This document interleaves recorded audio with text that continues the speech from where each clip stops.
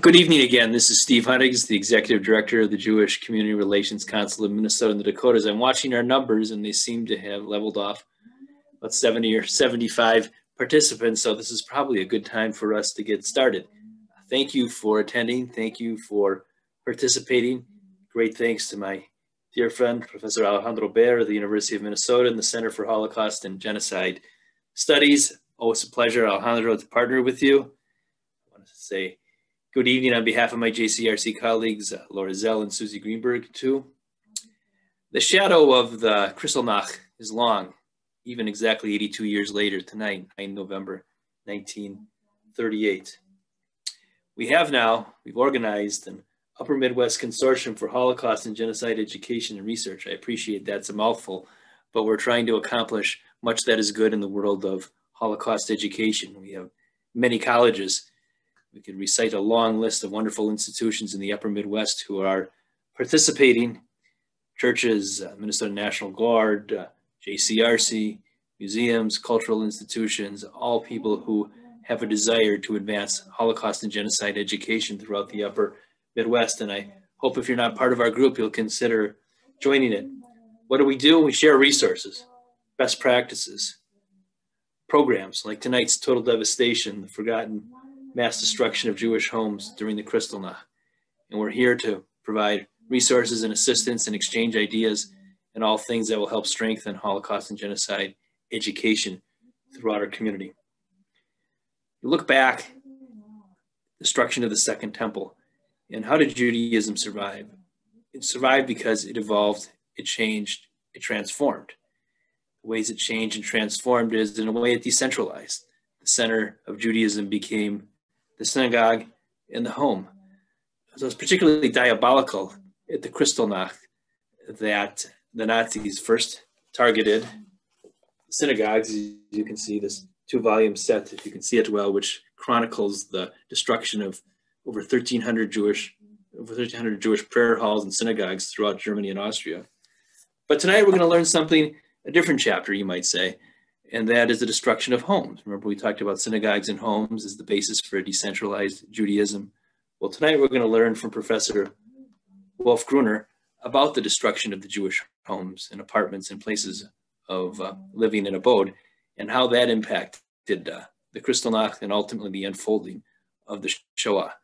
So it's a great pleasure to welcome you, Professor Gruner, to Minnesota virtually. I hope someday you'll come and visit us in the flesh, you would say, when public health will allow.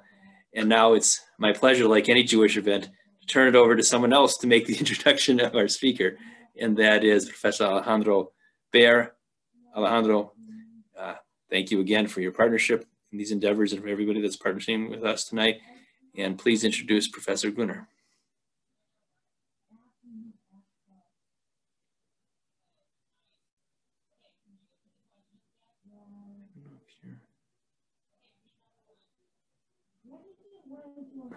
Alejandro, you're muted. Sorry. Thank you, Steve, and welcome everyone. It's a pleasure to partner with the Jewish Community Relations Council again on this important date, on this important commemorative lecture. And I mentioned before when I was muted that Professor Gruner has visited Minnesota physically, not just virtually, in the past. So we hope to have you back again, and when the situation, hopefully soon, is over. It's a pleasure to also to kick off with this event and present the Minnesota Consortium for Holocaust and Genocide Education. And let me also mention an event organized by Andy Tix, Professor Andy Tix, on November 17th, How History, Communication Studies, Psychology, and Law Approach Holocaust Studies. It's an event that is specifically directed towards educators, and we thank Andy for his for the coordination, for the efforts putting that together. And now let me introduce our speaker tonight, Professor Wolf Gruner, who holds the Chappell-Gehring Chair in Jewish Studies. He's professor of history at the University of Southern California, Los Angeles, since 2008. and he's also the founding director of the USC Shoah Foundation Center for Advanced Genocide Research. Professor Gruner is a specialist in the history of the Holocaust and in comparative genocide studies, and he serves on the academic committees of several organizations and journals. Among them, I mentioned only some of them: the Academic Committee of the U.S. Holocaust Memorial Museum, Yad Vashem's International Institute for Holocaust Research, and the International Advisory Board of the Journal of Genocide Research.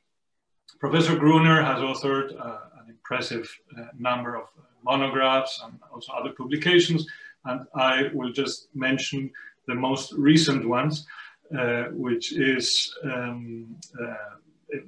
June 2020. Recent work is the volume co-edited with Thomas Pegelow, Resisting Persecution, Jews and Their Petitions During the Holocaust.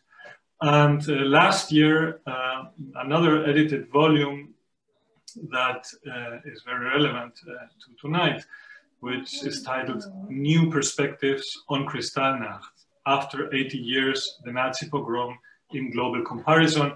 And it's a collection of essays that discuss reactions to the pogrom by victims and witnesses inside Nazi Germany, and also by foreign journalists, diplomats, and Jewish organizations. The chapter that Wolf Gruner writes in that volume discusses the topic that he will present tonight, the project titled Total Devastation, the Forgotten Mass Destruction of Jewish Homes During Kristallnacht. Wolf, it's a pleasure to have you. Thank you again for joining us, and thank you everyone for connecting tonight. Good evening.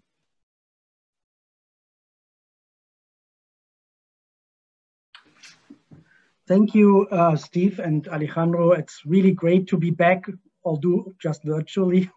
So, and thank you for the Center for Holocaust and Genocide Studies, and also the kind of connected institutions who are hosting this lecture. Let me bring up my PowerPoint.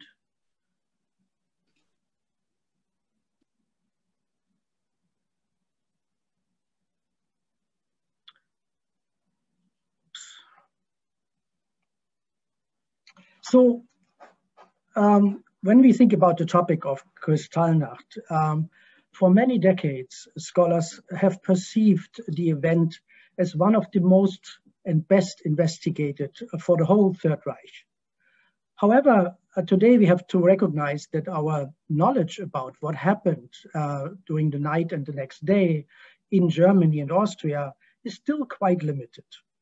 When the pogrom in November of 1938 is discussed in the literature or even also in public media, mostly the attacks on synagogues and shops across the Third Reich are emphasized.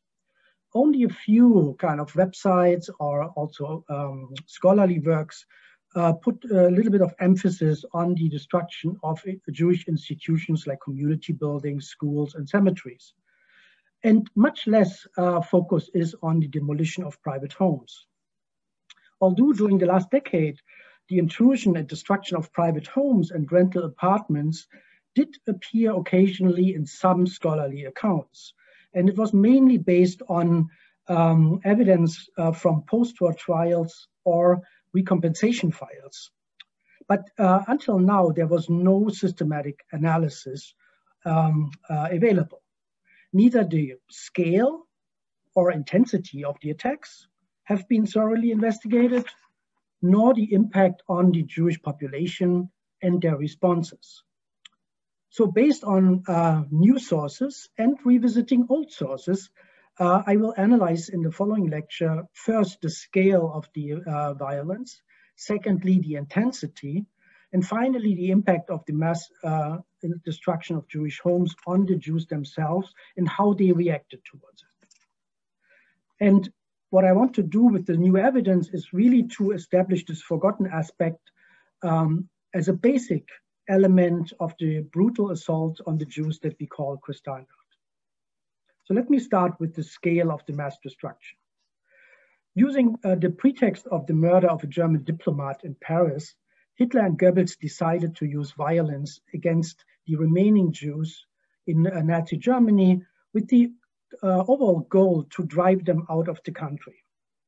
For them, this policy shift deemed necessary since the Nazi leadership already prepared for a war after the peaceful annexation of the Sudeten territories, peaceful in quotation marks. They aimed already to occupy the remaining Czech and then also territories and also Poland. Images usually illustrate the attacks onto the synagogues or kind of the destruction of Jewish shops in Germany. When we think about documents who kind of reflect upon Kristallnacht and use numbers, they never include the destruction of private homes.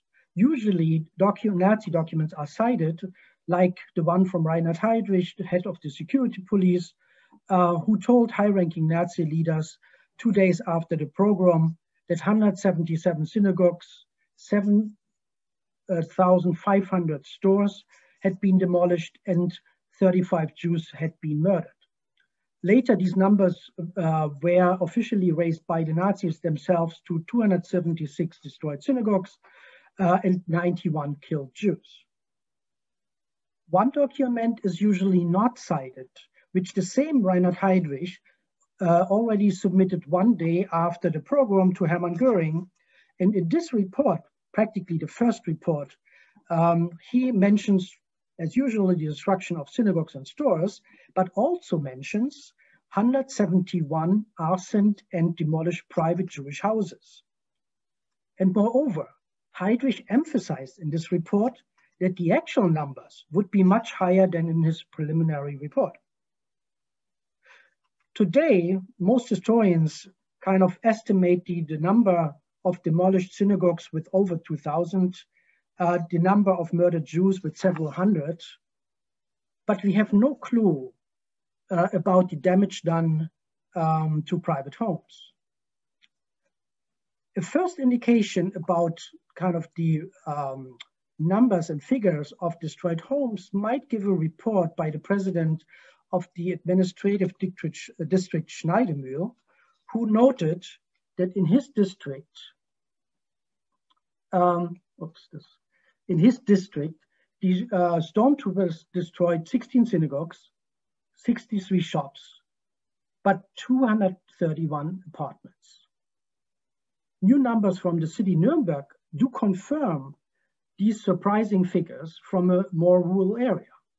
For the city of Nuremberg, where the Franconian and notorious Nazi party Gauleiter Julius Streicher told a mass meeting the day after the pogrom that the demonstrations in his district were generally disciplined, clear, and far-sighted. However, the reality was quite different. In his city, several synagogues were destroyed, 70 shops, and again, 236 apartments. When we take the kind of surrounding regions of Nuremberg and the neighboring city Fürth together, 600 apartments and homes were demolished. In Düsseldorf, which was in Western Germany, or is still in Western Germany, research showed that more than 400 apartments and homes were destroyed.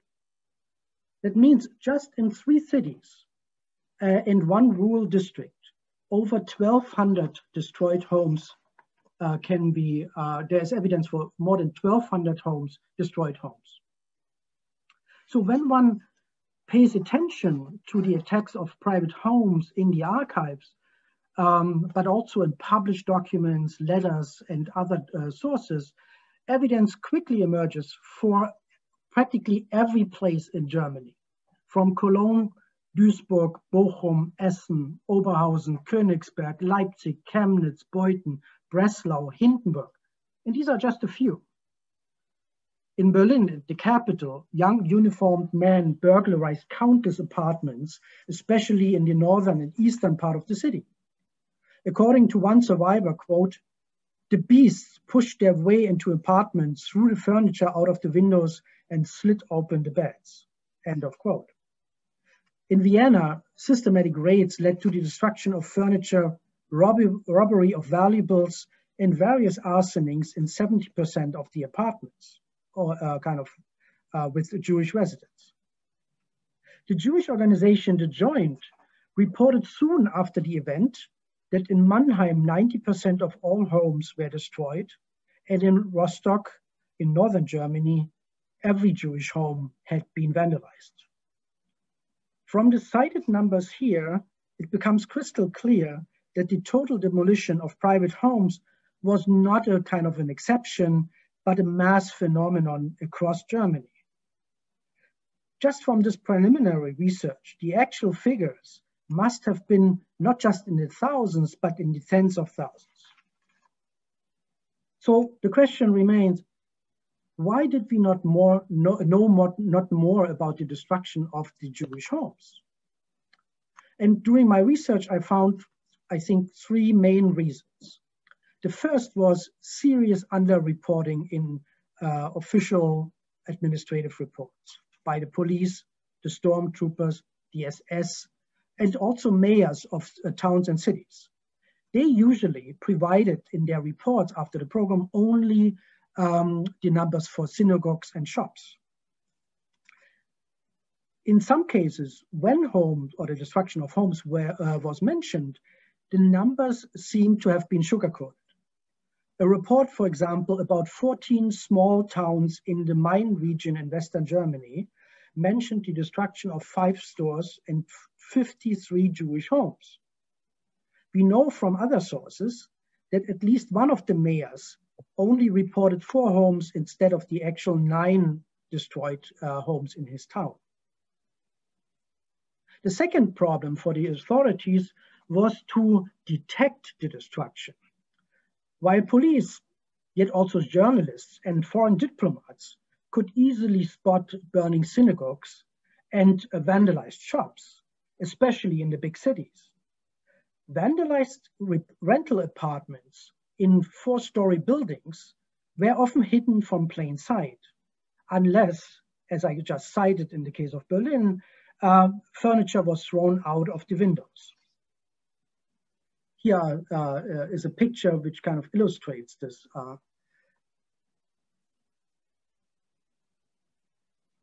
In addition, and this is another point, many burned or demolished apartments were not reported when they were attached to destroyed synagogues, schools, orphanages, and cemeteries, as in Krefeld, Königsberg, Erfurt, Leipzig, and Vienna. The same is true when Jewish homes were located in the back of Jewish stores and businesses. In Düsseldorf, for example, when I mentioned 400 destroyed homes, 60 of them were attached to shops.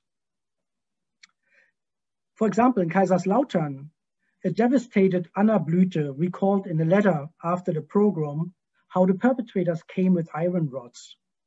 First, they came to destroy the offices of her business. They cut the telephone line, demolished the desk, and broke the windows. Later, another group appeared, again with iron rods. Now they smashed everything in her living room and the kitchen behind the store.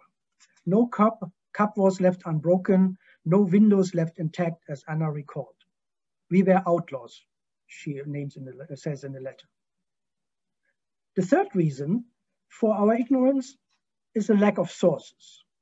Until recently, scholars mainly used contemporary police reports, newspaper clippings, but they don't, as I just mentioned, they don't talk much about the attacks on homes. However, the video testimonies of the USC Shoah Foundation kind of create a very different, or describe a very different reality. And this is actually how I discovered the topic of the destruction of homes, because when I listened to German Jewish survivors, almost everybody talks about the invasion of their private homes. And they intriguingly used the same language for the invasion and the destruction. And let me try to share some of the videos with you.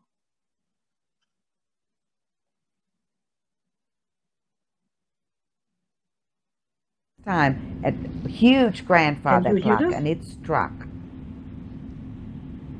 And at that... Can you hear the audio? Yes, we can hear it. Okay, good. Just to make sure. Moment, it sounded like a bomb fell on the house. There was such a terrific noise, and of course now I know what it was. We had iron shades on the outside of every window. We were at dinner. It was November 9th, of course, and it was very, very cold, and we were at dinner, and there was this horrible noise. It was just unbelievable. Like the whole house was falling apart, like I would say like a bomb was set off. All the windows were being broken, and they were knocking down on the door, and we really didn't know what was happening. And then Dad said, we need to get out. We need to get out of the house. What are we going to do? It was nighttime. You slept already? We were already in bed, yes. What did you hear then? We heard, well, we heard there was crashing all around. Obviously, something was up. And the banging on the gates of the block of flats. And poor chap on the first, on the ground floor, Jewish man, who opened the gates to let them in. He got a good bashing for not opening up quick enough, you see. So anyway, they bashed him about a bit. But he was, he wasn't badly hurt, but nevertheless he was bleeding. And then gradually, floor by floor, we heard the commotion, and we knew that we were on the list. Doors, and they came in, and my father came downstairs ourselves, the three of us standing in the hallway. Again, they came by us and started in the kitchen. Everything was demolished, broken with the axes. There was no window left. And they go down, they start smashing things, and they start kicking over the stove, and they start smashing things, and they start everything they can. They break everything inside, everything they can possibly find, every chair, every table, everything they can find. They cut open the feather beds, and they threw the marmalade in, and they threw the milk bottles in, and they took down all the lamps. Absolutely. The gentleman who takes my movie now should have taken a picture.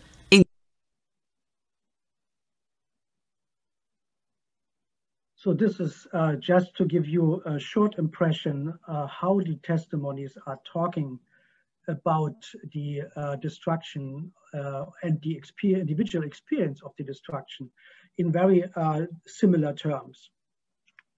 And these are clips from kind of big cities as well as small kind of villages.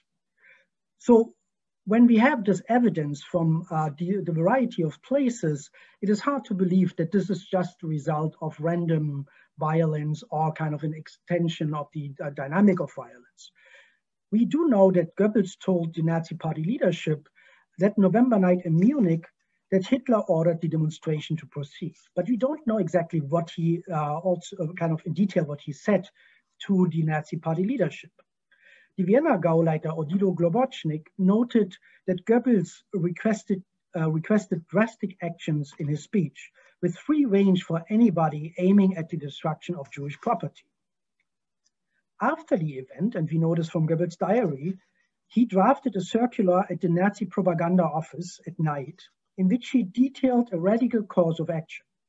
However, this document has never been found by researchers. But we have some local documents which kind of refer to the circular, and these documents suggest that Goebbels indeed clearly demanded to demolish the furnishings of Jewish homes.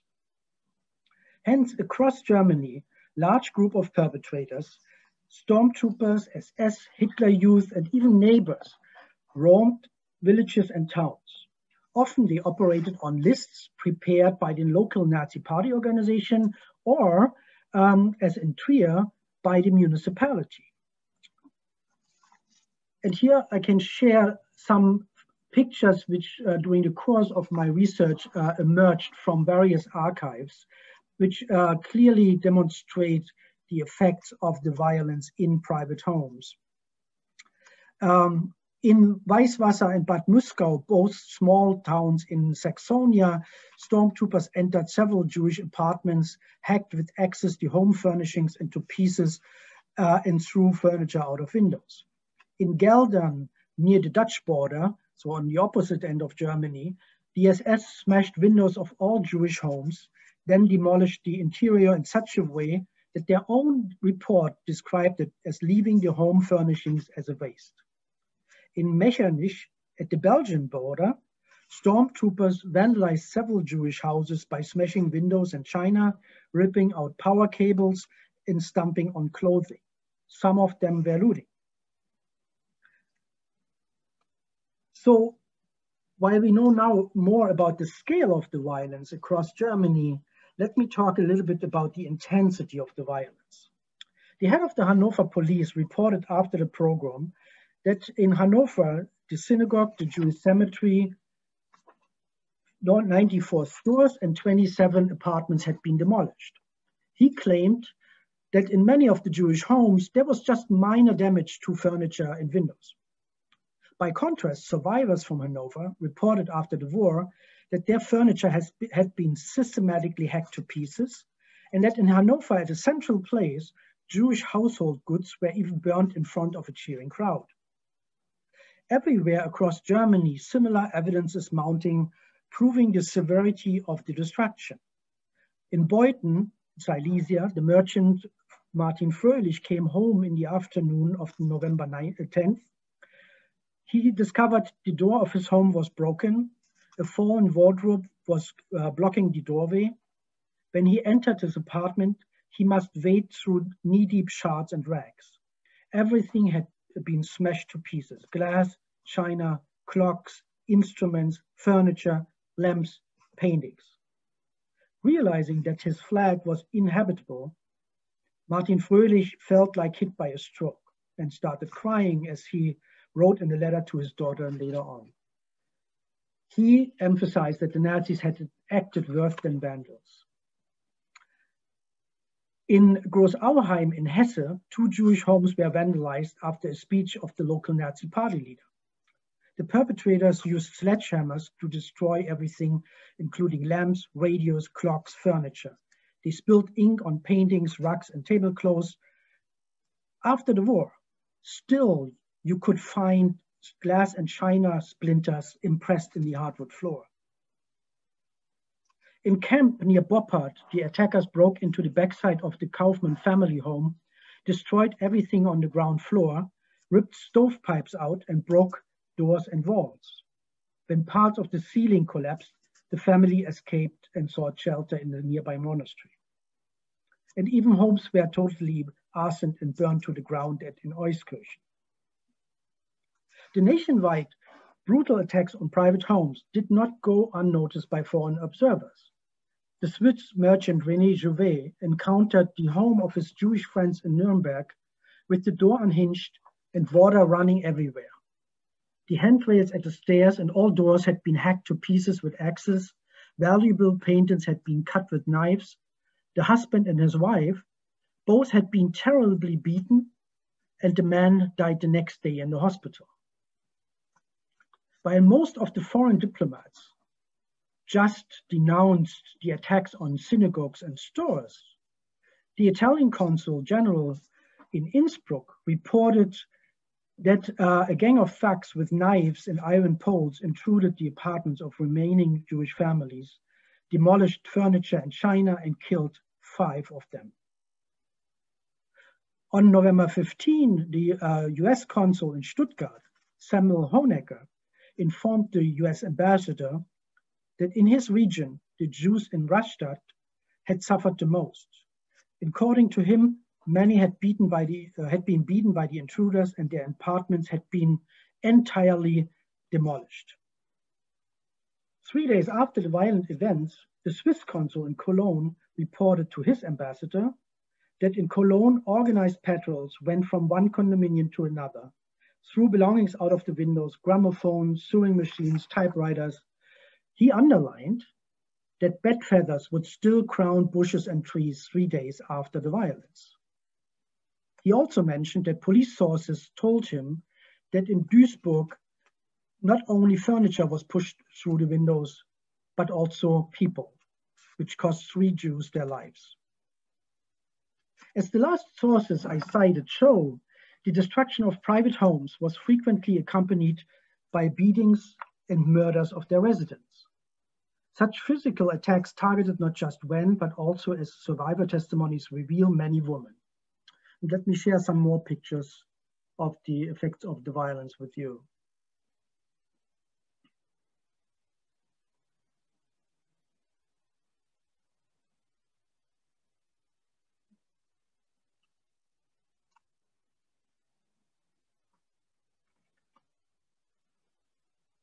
The physical attacks point to the fact that many of them were only enabled by the intrusion of the private homes. There is a report that in Vienna, more than 1,000 Jews, including women and children, were hurt. In a letter of November 20th, a Jewish woman from Vienna informed a relative, quote, "You can't imagine how it looked like at home. Everything ravaged and shattered. When the doctor came to help Papa, Hertha, and Rosa, who all terribly bled from their heads, we had no towel left to wipe off the blood," end of quote.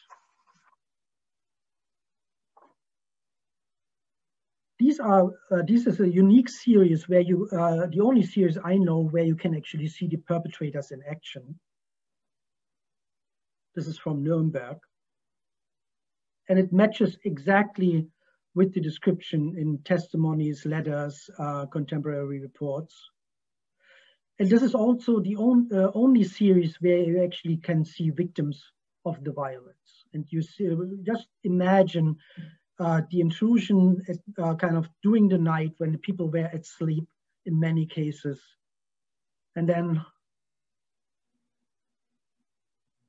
the last photo actually shows you the kind of the effects of the beatings in this case. So not only beatings were a kind of common feature of the violence, but also sexual abuse. We have not so much evidence yet, but the Nazi Party court itself already in 1939 documented 4 cases of rape and molesting Jewish girls. And not only women were kind of abused. In Düsseldorf, a Nazi Women's League leader dragged a 70-year-old elderly Jewish man out of his bed to the street. And in front of a cheering crowd, she lifted with a stick his nightgown to show off his genitals. In addition to the beatings and sexual violence, murder was common, as recorded for various towns and cities all across Germany. In Bremen, stormtroopers invaded the home of Selma Swiniski and shot her to death in her own bedroom. In Berlin, 2 stormtroopers beat Willy Wurzeldorf to death in his own apartment on the morning of November 10th. In Cologne, 2 men entered the apartment and hair salon of Moritz Spiro. When Spiro tried to stop them to destroy his furniture, one of the intruders beat him over the head and broke his skull. He died several days later in the Jewish hospital. By the way, these kind of beatings, which resulted in really life-threatening injuries, they are not even taken into account up to now as kind of murder of Jews during Kristallnacht. Many of them died several days later, sometimes 2 weeks later, but they are not in the current count of the victims who were killed during the night. So how was the Jewish reaction to the widespread assault of their homes? Thousands of Jews became homeless during the Kristallnacht for 2 reasons. One was the destruction, which I just described, and another one was that the authorities ordered their eviction from their homes, as for example in Vienna, where Jews had to leave their homes within 3 hours. They ended up in the streets without money, or any belongings. And the Vienna Jewish community had to organize emergency shelter. For example, 50 people were moved to an educational facility, and the head of the Jewish community, Dr. Josef Löwenherz, sheltered 15 Jews from neighboring houses in his own apartment, which was kind of overlooked by the violence. In so many places, the attacks left homes inhabitable. There were no windows left, no doors anymore in cold November. That as a short-term consequence, countless homeless Jews had to seek shelter either with relatives in the same town. Sometimes they had to go to other towns to find relatives. Sometimes they found shelter with non-Jewish neighbors or even strangers. And there were even reports that they were kind of sheltered by foreign diplomats. For example, the Holzers were driven out of their home in the small town Traunstein in Bavaria. They moved to Munich to live in the apartment of their relative's family, Anna Neuburger. When Anna Neuburger wrote to her children in the United States who had emigrated earlier, the Holzer family added the postscript to the letter, quote, "My loved ones, as you can see, we are still with your mom. Don't worry, she is doing well considering the circumstances. We will remain here until we can return home. Of course, the best thing would be go to America right away," unquote. Other Jewish individuals responded to the violence in more active ways. For example, they documented the brutal vandalism by taking pictures. And the following pictures are taken by Jews of their own destroyed apartments and homes. For example, here in Nuremberg,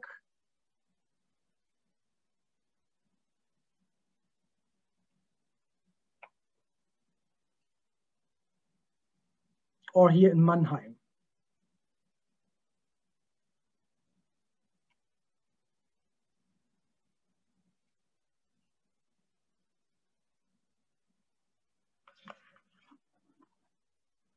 Some Jews actually dared also to criticize the violence in public. For example, in Frankfurt, Henriette Schäfer entered a shop after the violent night and referred to the violence and the attacks against synagogues and shops. When the store owner cited the people's rage as the cause for the violence, Henriette Schäfer snapped and exclaimed, quote, "This is not the people, but the government. They are all blackguards, scums, and criminals. Hitler is the biggest bandit.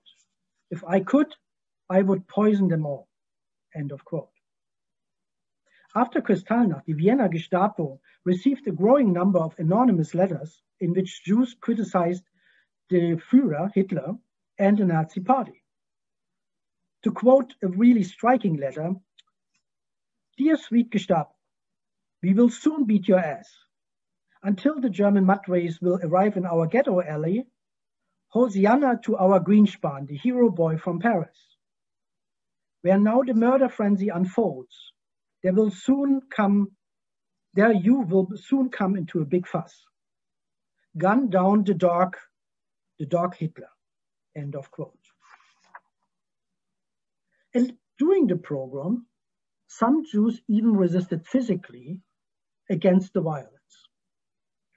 In Lower Saxony, in the small town Peine, SS-men destroyed 20 Jewish homes. When they broke into the Marburger family apartment and started beating his father, Hans, his 17-year-old son, tried to fend them off. Unfortunately, the 3 SS-men overwhelmed him. They brought him to the synagogue, and there they shot the teenager to death. They then, using a gasoline, set ablaze the synagogue. In another case, 16-year-old Daisy Gronowski from Berlin, she lived in an agricultural training camp during this time where Jewish youth prepared for their emigration to Palestine, when a gang of stormtroopers raided her camp during Kristallnacht. she was actually one of the clips you have seen, the second to last one with the red blouse. So she described how the facilities were smashed. In her camp, after the destruction, the stormtroopers first started to beat up the boys and then the girls. When the stormtrooper approached Daisy Gronowski, she headbutted the guy in the stomach, employing a jiu-jitsu trick she had learned in her Berlin Zionist youth group, the Hashomer Hatzair. Using his surprise, she twisted a knife from his hand and stabbed him into his stomach, which made him unconscious. This situation she could use and escaping into the fields with her friends. So to conclude, as you saw, we have now pictures which actually illustrate the enormous violence and destruction of the Jewish homes in so many places across Germany. Most of those photos were taken by the victims to document the crimes and protest of the violence. After the account or preliminary account here presented, which is based on a much larger amount of evidence found in administrative reports, letters, diaries, post-war testimonies, I think it is not too far-fetched to claim that the program, which was dubbed Kristallnacht, and many criticized this, the use of this term as too euphemistic, that actually there is much more ring to it now when we take into account not only the shattered shop windows, but the amount of broken glass and china in tens of thousands of Jewish homes. Although the destruction of private homes was not as visible to contemporaries as burning synagogues or looted shops, and therefore was seriously underreported, the attacks were not results of random mob violence. The assaults resulted from direct Goebbels orders and thus were systematic, widespread, and severe in their nature. We can only fathom or begin to fathom the enormous psychological and material toll which the violent intrusion took on the Jewish families and individuals. Just think about the fact what people do when they are not even at home and there was a robbery. Some think to just move out there. How must have been this individual experience of the total destruction, devastation of the homes, the demolition of their furnishings, their personal belongings, and experience at the same time humiliation, beatings, sexual abuse, and sometimes outright murder. The assault on the last refuge for Jews in the Third Reich, their private homes, meant the ultimate loss of the last remaining security and privacy for so many families. And therefore, I think the mass attack on apartments and houses, which rendered thousands of Jews homeless, might help us to explain a little bit better the large number of suicides, the massive flights of Jews from Germany after the pogrom, but also a spike in Jewish resistance and protest. Thank you very much.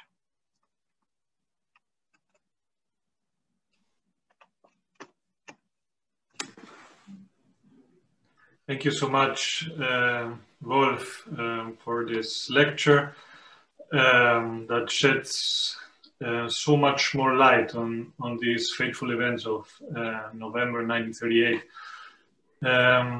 I would like to invite our participants, the audience, to post their questions through the chat.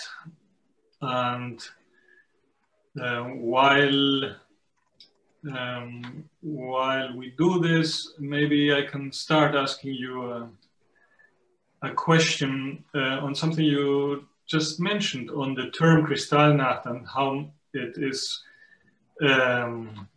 so much connected to shattered glass of shops or the destruction of synagogues. And I was wondering if you could tell us a little bit more about the term and the use of the term, since in Germany or in German language, there is an avoidance in using the term Kristallnacht, because it's a term that comes from the Nazi language, and the term mostly used in commemorative events or even in lectures that took place today in the German language context. They would use the term Pogromnacht, pogrom night. So the term Pogromnacht possibly encompasses so much more, right? And also the evidence that you have shown that that includes Jewish home. But I would like to ask you to reflect on the use of the term in both contexts, in English and in German, and the fact that we use the term quite widely, Kristallnacht, here in the Anglo world. Yeah, this is my questions, and I really invite everyone to participate with questions or comments. Yeah, thank you. This is a really important question. So the history of the usage of the term starts actually right during the war. For a long time, we knew that right in 1945, 1946, German newspapers would start commemorate the event using the term Kristallnacht. But we didn't really know where it came from. And for some time, people thought it may have been actually created by the victims themselves as kind of an ironic term. But now we have evidence that the first time it was used is already in 1939 by a Nazi party leader in Mecklenburg during a speech. So it is actually really a Nazi term. And then from the German newspapers, it kind of went into the English language around 1949. The Times picked it up, then the London Times, and then the New York Times. And so this is how it came into usage in the English-speaking world. For a long time in Germany, people would use, the public and also the scholars would use Kristallnacht. But then with more exploration, investigation, starting in the 1980s, but especially the 1990s, people kind of changed their minds about this term and thought, as I mentioned in the beginning, that this is way too euphemistic for the brutal events of the day, of the night and the next day. And so they started to use the term November pogrom and replace Kristallnacht. Right now, there's also a new discussion going on if pogrom is actually the right term, because pogrom is in a way not so much associated with this kind of state-orchestrated violence as it happened in Germany. So there are, for example, in the book I co-edited, we have some Germans proposing one should call it state terror, but this is an ongoing discussion. And I think we can only really think about this when we explore the extent or the actual extent of the violence, which I think we only start to begin to understand. Thank you, Rolf. We already have several questions in the chat. Let me start with Brad Griffith's question. Why has it taken so long to document the attacks on Jewish homes during Kristallnacht? I have to blame myself. I do Holocaust research, especially on Germany and Austria, for now more than 30 years. I kind of investigated in local archives, government archives. And I have to say, I read diaries, letter exchanges, and I have overread the mentioning of the destruction of homes. It is mentioned in a lot of published sources. But sometimes when you investigate certain topics, we assume certain things as given. As I mentioned in the beginning, we thought this is the best investigated event of the whole Third Reich, because there's so much published on Kristallnacht, general studies, local studies. There is so much there that everybody thought we know everything. And I came only across this when I listened to the testimonies of the Shoah Foundation of the survivors. And suddenly it struck me and said, I never heard about this. I never really read about this, which is not true. I just overread it, right? Or I neglected it. And so I went back to a lot of documents which I have kind of already read decades ago. and suddenly it pops up everywhere. I looked into my archival copies. Suddenly I find all these reports where this is mentioned. So when you change your perspective, suddenly it opens up a totally new kind of field of evidence. And I think in some cases, as I said in the beginning, it is mentioned in local studies, especially during the last 15 years, but there is a problem for the other research. They have the same problem as I have. They don't think about this as a big and important part. But for example, there's a huge study about Düsseldorf, where I have the number of the 400 destroyed apartments from. So this big study of 1,000 pages has 24 pages actually dedicated or describing the destruction of Jewish homes. However, the topic of these 24 pages is not the destruction of the homes, it is the looting. So there is a different focus. They want to kind of assess what was stolen, what was robbed. So they talk about shops and also homes, but they never really grasp that actually they talk about this kind of widespread violence against the last resort of privacy of the Jews. So they have it there, the evidence, but they don't think about it. And so I think we have to change our perspectives, and this will open up, I think, new studies. And also I'm kind of will follow up probably with a small book on this. Thank you, Wolf. I would like to pose the question of Lea Seidman. She writes, as a teenager, I'm always shocked by the violence of people who could be my peers. What do primary sources say about the participation of Hitler Youth or teenagers in general? Good question there. Yeah, this is a very good question. So many sources tell us that Hitler Youth was very much involved in many places, not in all places, but in many places, and in various capacities. For example, we already knew that before my research, that in Munich, for example, Hitler Youth went from apartment to apartment and blackmailed Jewish residents for money. We knew from some villages via post-war trials that during Kristallnacht, Hitler Youth was also participating in the destruction of synagogues, shops, and also homes. So teenagers are involved as part of the Hitler Youth, but not in the same kind of organized manner as the stormtroopers, Nazi party members who were kind of orchestrated to do this.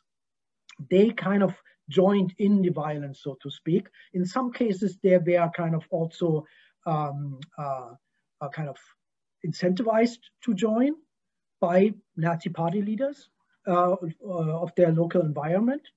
And then you have individual teenagers and sometimes even children who kind of also use the opportunity much less into violence, but more into looting, stealing, and sometimes humiliation. Our colleague Deborah Peterson-Perman at the University of Minnesota Duluth, and also a member of the consortium, asks the following question: whether photos showing Nazis actively destroying Jewish property used after the war to hold identifiable individuals accountable for the crimes? Were these photos used, the ones you showed? So that's actually a good, very interesting question. First of all, the photos I showed here are the only photos I know which are available right now about the whole destruction. So during Kristallnacht, taking photos was actually kind of persecuted. So I found in police records of Berlin that non-Jews and Jews who took pictures of shops or destroyed apartments were actually arrested. The film was taken out of their cameras. Sometimes they lost their cameras. So a lot of the material is actually lost. And so as far as I know, in most of these post-war trials, there are no photographs of the destruction. In some cases there might be, because there was a whole range of post-war trials in hundreds and hundreds of small towns in Germany. So this is, I think, a good question for further research to go into these trials and see if there are more photographs. But what I know is that the focus of these trials post-war trials was more the persecution of beatings, murder, and also attacks on public places like the synagogues, and much less the destruction of homes. This is mentioned in these trials, but they were not specifically kind of persecuted for it in many cases. There's a question by Gail Silverberg about whether you could tell us a bit more about the insurance claims and whether they could claim any monetary claims for the destruction at all. That's a good question. And I thought about this. And I thought they must have asked, for example, the photos, it's not just to document the crime, it is also they could have used the photographs to kind of go and ask for insurance kind of payments. But there is this general kind of policy after the Kristallnacht that insurances had to pay, but not to the victims. And so that's the, I think, the general policies. However, I kind of checked the available literature about insurance companies and how they dealt with insurance claims of the pogrom. Homes are not mentioned there.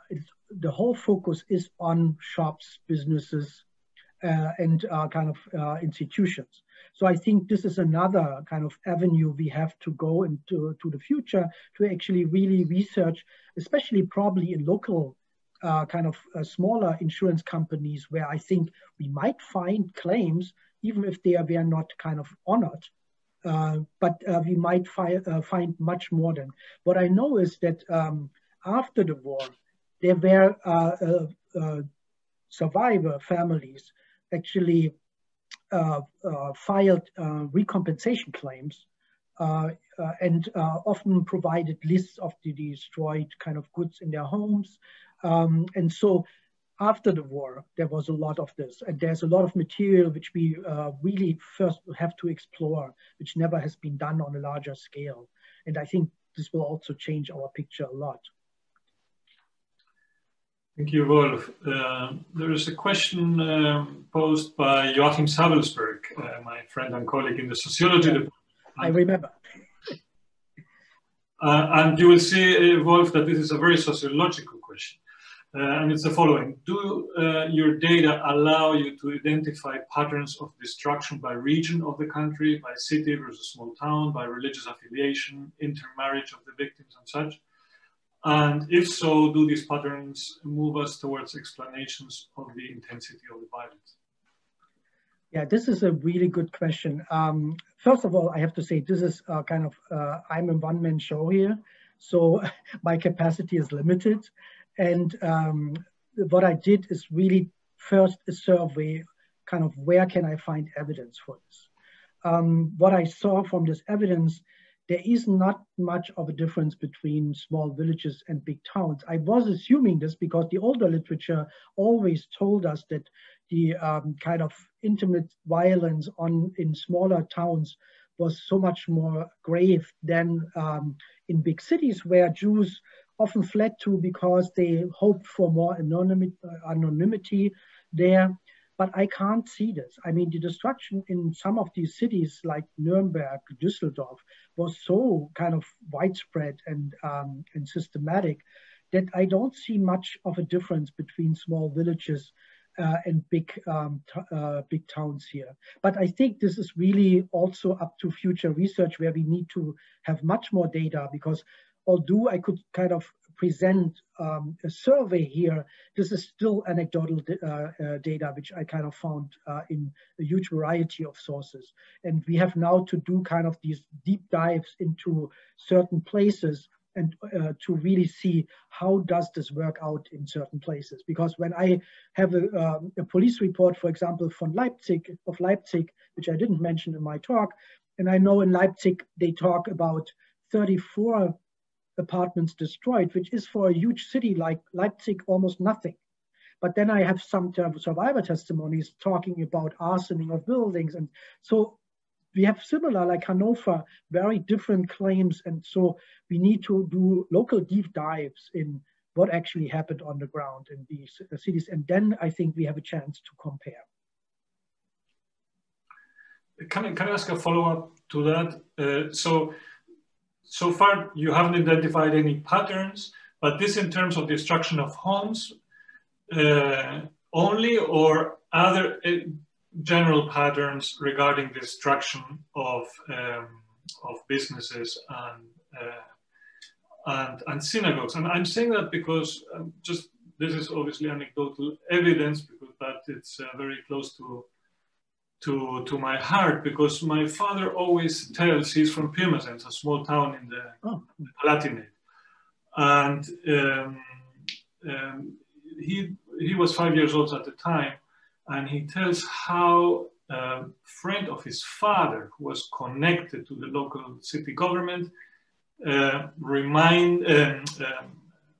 warned the Jewish community about the attack, and asked and told them so they could save the Torah scrolls from one of the local synagogues.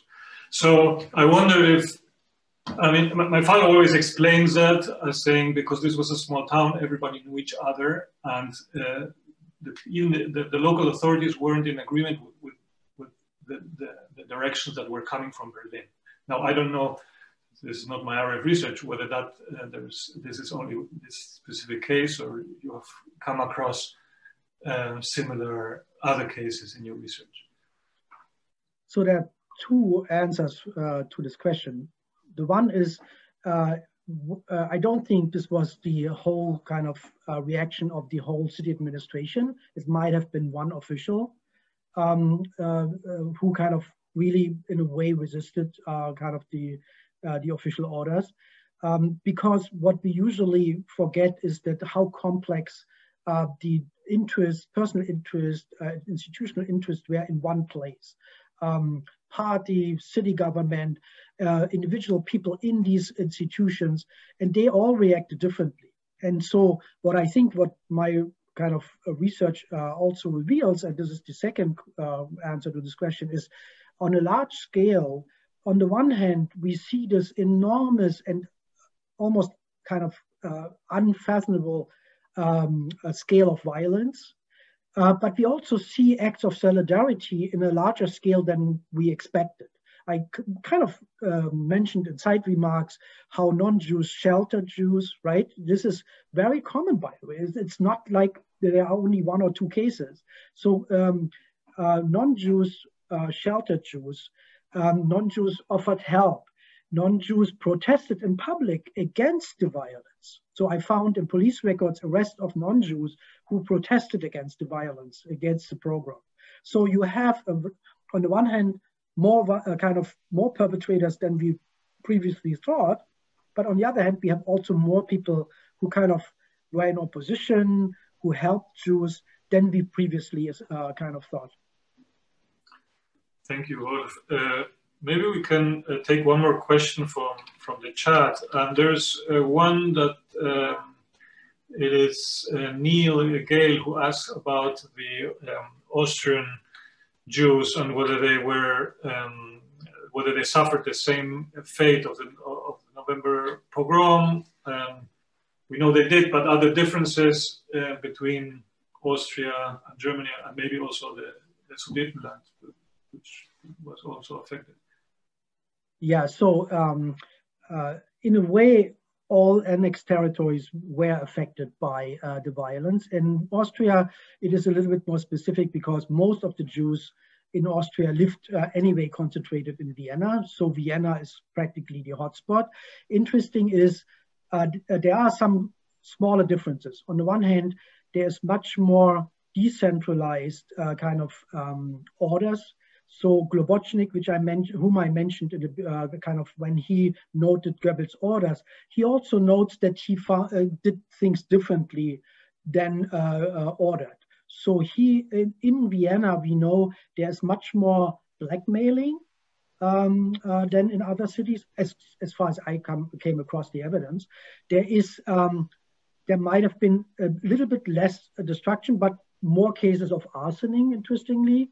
So there are differences, but I think also these differences need to be kind of validated by more research than, because I'm a little bit hesitant to kind of draw from the evidence I have there. Thank you. So I want to thank you again, Wolf, for honoring us with this lecture on this important evening at the Center for Holocaust and Genocide Studies, and in partnership with JCRC and other organizations. We always think of commemorations as an opportunity to learn and also to make connections between past and present. So with that, I would leave it and also turn it over again to my friend Steve Hannex, maybe for some closing words. I want to thank everyone for attending and for the excellent questions. Thank you, Alejandro. Thank you, Wolf. Thank you all that attended and participated tonight. This discussion about the semantics of Kristallnacht got me thinking.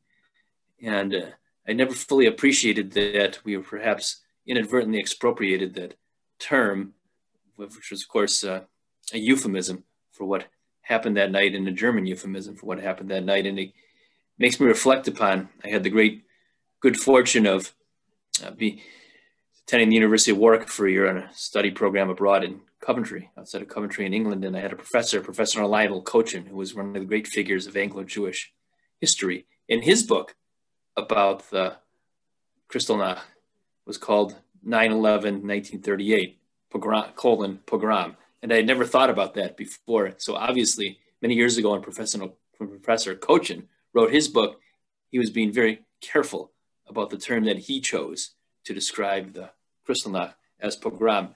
So all these years later, thanks to what Wolf was saying, I finally came to that realization, a little bit of an epiphany tonight about the way Professor Cochin described that night. So thank you. We should always continually learn and even revisit old thinking and books and documents and ideas that perhaps we hadn't thought about before. Thanks for having me. Thank you. Good evening, everyone. Thank you all.